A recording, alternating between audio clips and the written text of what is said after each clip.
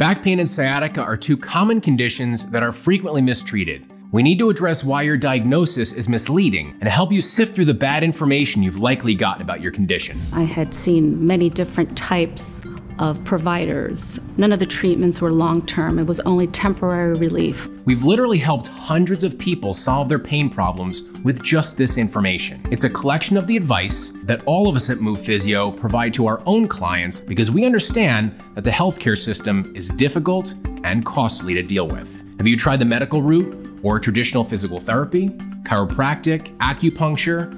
I'm going to explain the main reason why each of these methods are only briefly helpful. I'll give you detailed guidance on what you need to do to help yourself. I've broken these topics up into short videos to make it more accessible.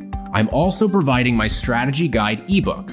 What would life be like for you without all that back pain and sciatica? Click the button below and get back your life.